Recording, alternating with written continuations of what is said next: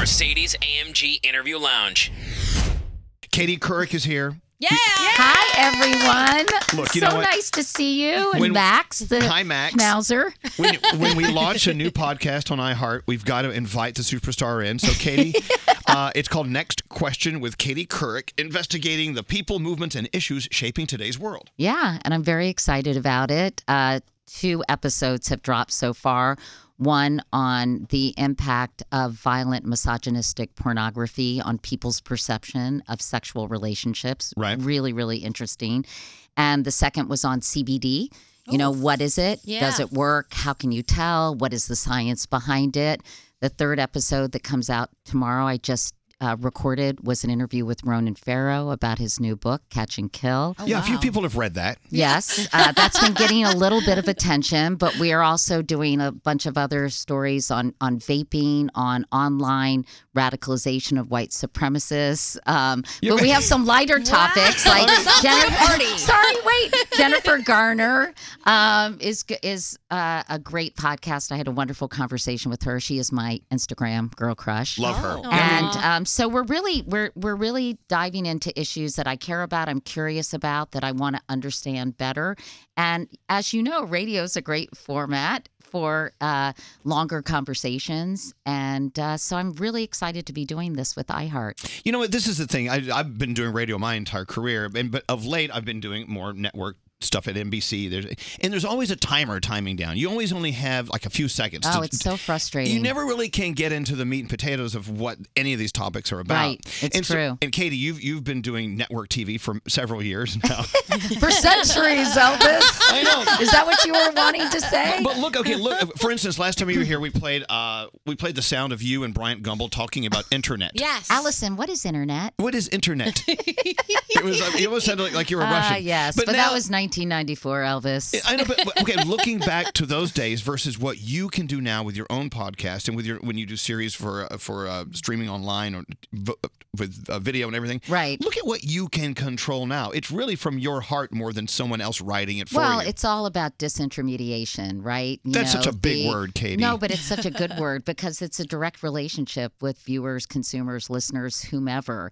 And you don't have people who are gatekeepers anymore. And there's a lot of great things about that and a lot of terrible things about that. What are the terrible things about not having gatekeepers? I mean, you think of, I think that I think it's the debate about free speech. You have online radicalization. You have chat groups with white supremacists, plotting their next violent act. You have opinions without portfolio. I think it's debased civil discourse in our country in many ways, led by someone who uses Twitter sort of 24/7. So I think, for every great aspect of letting people have a voice, which I think is so wonderful. I mean, think how limiting it was, Elvis, back in the day. Oh, absolutely. So few people could get into the pipeline. So few people could have an opportunity to practice the craft of journalism or interviews. And now I think it's democratized the media landscape in a way that we've never seen before. But of course, as I mentioned, that comes with some pitfalls. I sound very intelligent. You do.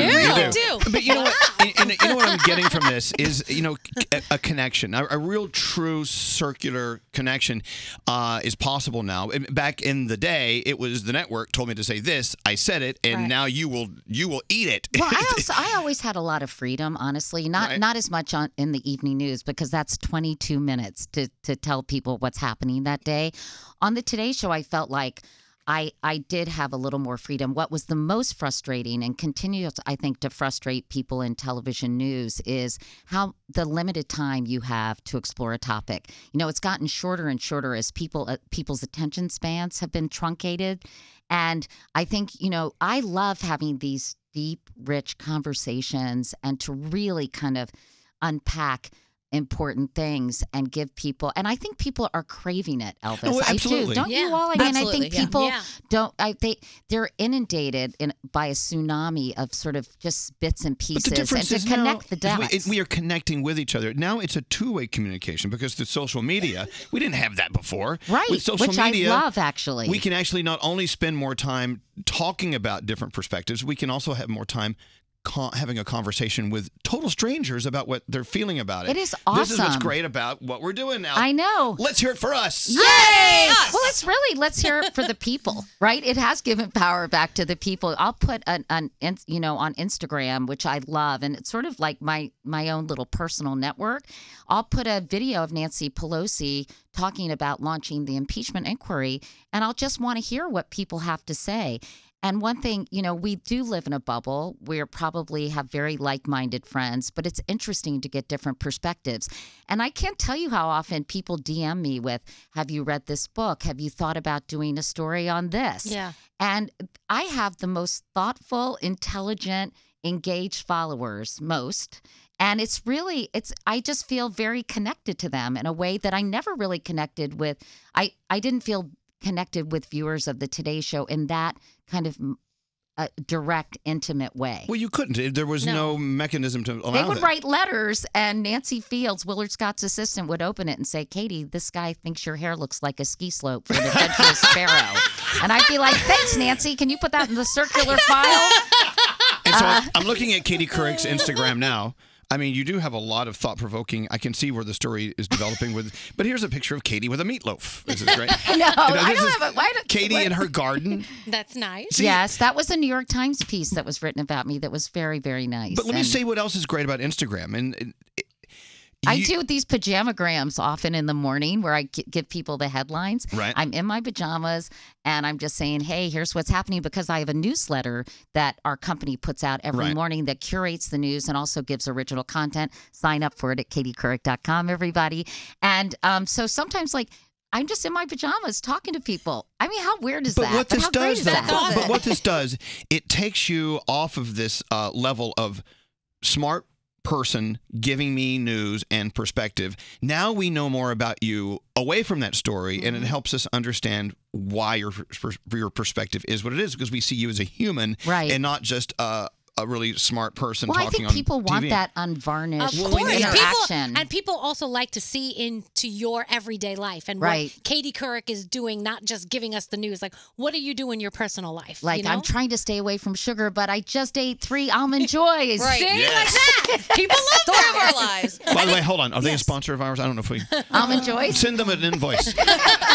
Gandhi is a great example of someone who lets it all out on social media. All of her opinions are there, and people, she's not winning a popularity contest. Do you sometimes. get many trolls? Do you get a lot of pushback? A lot. That's hard sometimes, isn't it? How do you handle that? So I think I'm very fortunate that this has all happened as I've been an adult. I can't imagine what it would be like for kids who are dealing with this kind of stuff right now. I laugh. We talk about it all the time and just say, for the most part, people who are going out of their way to troll someone they don't know, they probably have an issue with themselves, and there's something going on there.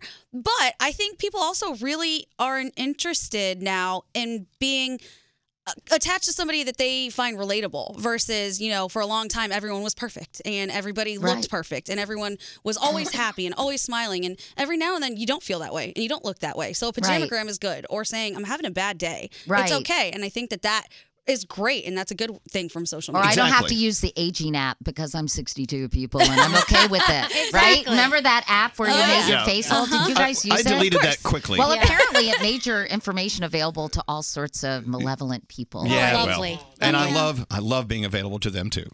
But I think it's so great to have a different perspective on the person who's talking about what's in the news. I want to know you and trust you as a human more than just a slick-looking, just made-up network person. Right, with my purple sheath dress. Exactly. At an anchor desk or something. By the way, just turning us on, Katie Couric is here. Next Question with Katie Couric. It's an iHeartRadio podcast. It launched earlier this month, right? Yes. There have been 2 episodes so far, and I just completed one with Ronan Farrow, which was really interesting. Of course, for me, having worked at NBC for almost 20 years, to kind of unpack all of this stuff is disturbing, fascinating, upsetting, confounding. And so Ronan and I had a really, what I think is an important conversation about workplace culture, and what's been going on in some of these workplaces for far too long, and how these stories have not come out for various reasons. And that's another level. I mean, look, there are the stories, the details that are just disturbing beyond belief, but there's also the story of him trying to put the story out. Yes, well, that really is the focus of this fascinating book that he wrote. I mean, it's a real page turner. It's got, intrigue and espionage and corporate malfeasance and obviously allegations of sexual assault. And it's really, really interesting. You know what's great about this book? It's another situation where you can actually study how the news is fed to us. When you hear a newscast or see a newscast, you just sometimes automatically assume, oh, those are the facts. Right. Well, what are they not telling us? Yep. Like, what agenda is behind the people who keep some news away from us? So now when I watch the news on any network, I don't believe it at 100% ever. Doesn't matter what network it is. Unless it's CBS Sunday Morning, which is my favorite show. Yeah. You know what I'm saying? I think it's really important to be a critical thinker, especially in this day and age, in terms of the news you're getting, and to be, will yourself to be an independent thinker. I think, the bottom line is the news oftentimes, I think in almost all cases, is brought to you by corporate entities that are billion-dollar industries that also have things to protect and assets to protect. And, so I think that I think all information should be met with skepticism, healthy skepticism, but not complete cynicism, because there's so many great, hardworking journalists out there, Elvis. And it's so important that the First Amendment is alive and well. I and agree. People are held accountable and speak truth to power. And that's what they're doing right now. And they deserve our respect, admiration, and appreciation.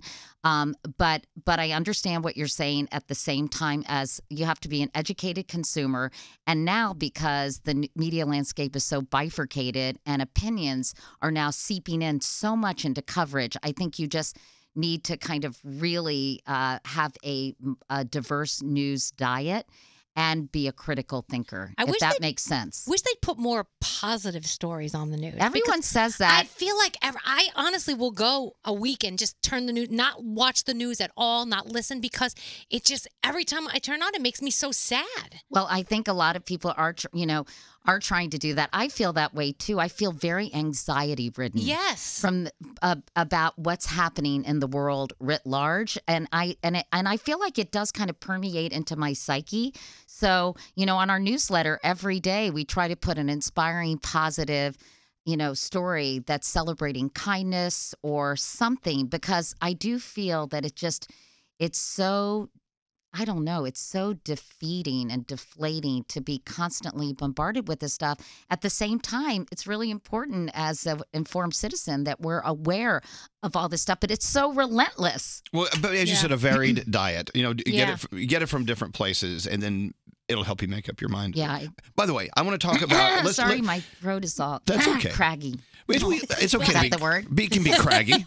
Craggy. My face is craggy. My voice is hoarse. No, it's not. Stop it. Oh, you're right. Actually, I did a podcast about ageism. Is it the last socially acceptable ism in our culture? Oh. I think it's really, really interesting. I interviewed the accidental icon, who is on Instagram, who's 66. She's a former university professor, and she gets out there and she is trying to change our image of what it means to be an older person. Because, hello, Elvis. Why are you pointing at me? The hell is that? No, but are you and I about the same age? I don't know. Are you younger than I am? I'm a little, just a hair. Just a tad. I'm 55. You're 55. Oh, you're a youngster. No.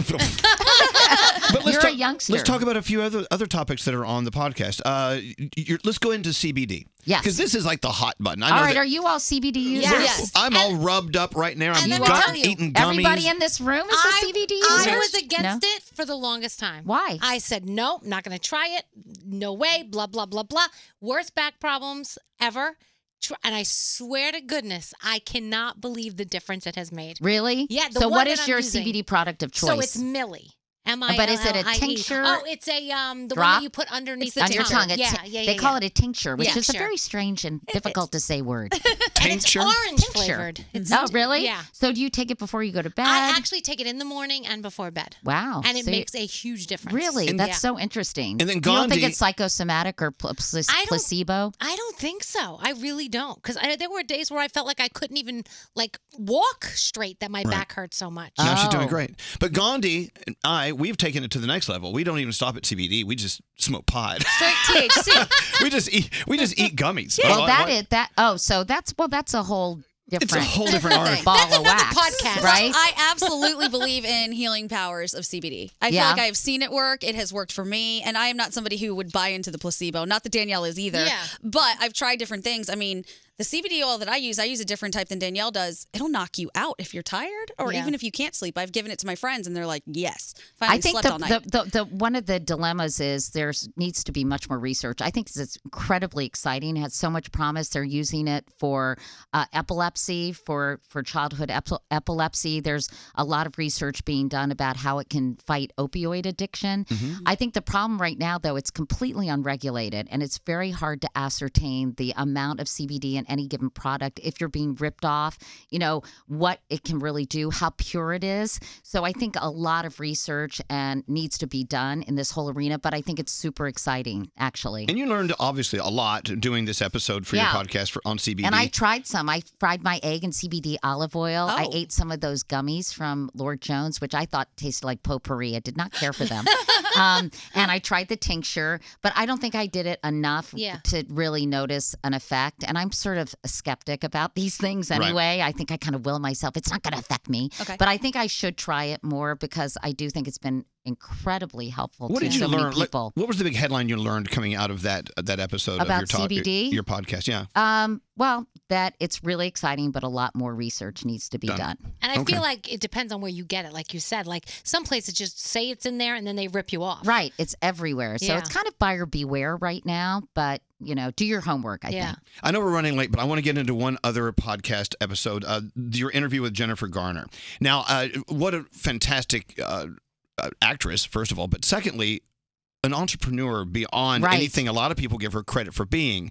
And, we love to talk on our show about the side hustle. You may have a full-time job at the hospital or in the accounting office, but you do have a side hustle where you start another business on the side. And then sometimes your side hustle turns into your full-time work, right? So Jennifer Garner, a lot of people don't know how far she has taken her entrepreneurship. Right. So she is started or is, I guess, a co-founder and Once Upon a Farm, which is an organic baby food line. And they're also extending it to toddlers. So kids have healthy things to bring in their lunchbox. But what's so interesting is she and the CEO of Once Upon a Farm are making sure that underserved kids can afford this and that it's available to families under the WIC program, Women's, Infants, and Children. So they're having to jump through major bureaucratic hoops to get it approved. But I think so far it's been approved in 6 or 7 states. So it's very mission oriented. It's not just like, I'm doing a lifestyle brand. She's really helping kids get the kind of food that they need because there are all sorts of problems with food deserts and income inequality. And she's just a really amazing person. I really like her. I wonder, can anybody really be that nice? And, the headline from that podcast, Elvis, is she is. Oh, yeah, I love that. That's so cool. I love that. That's great. She's just such a great person through and through. And I love talking to her about this. She got interested, by the way, because she's incredibly committed to save the children. And she's done so much work in the area of rural poverty. She is the real deal.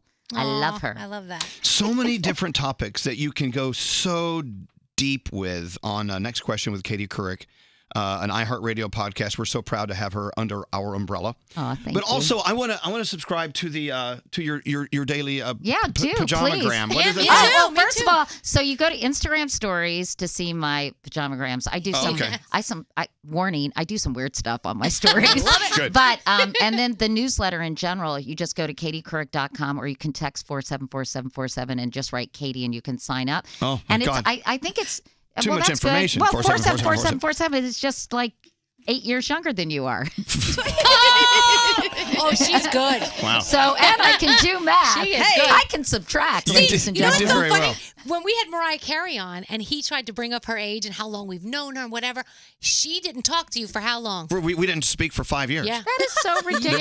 There was a Listen, fight. That's crazy. We I'm had a proud fight. of my age, and I earned every wrinkle and sag that I have. That's all I'm not gonna seeing say. sags. I'm seeing wrinkles. You look fantastic. I have one question about your pajamagram. Yes. At what time do you post this? Because that could make my job a whole lot easier. Well, if you want to We- post we it could- early. yeah, she I could should rip do you that. off every Yeah, day. steal all You your know what? headlines. I usually do it. Well, Julia, my social media producer, is here, and we usually do it around 7:30, 8. Ooh, can you do that earlier? Like Yeah. 5? Do you want me Can to you get do up it at 5?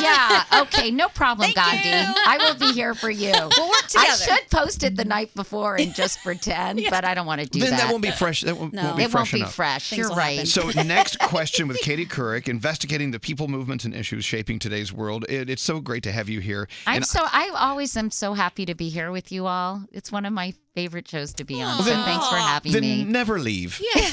Say goodbye, with Max. us. Say goodbye, Max. Bye, Max. Thank you, Katie. Okay, Katie Couric, thanks everyone. everybody. Great to see you.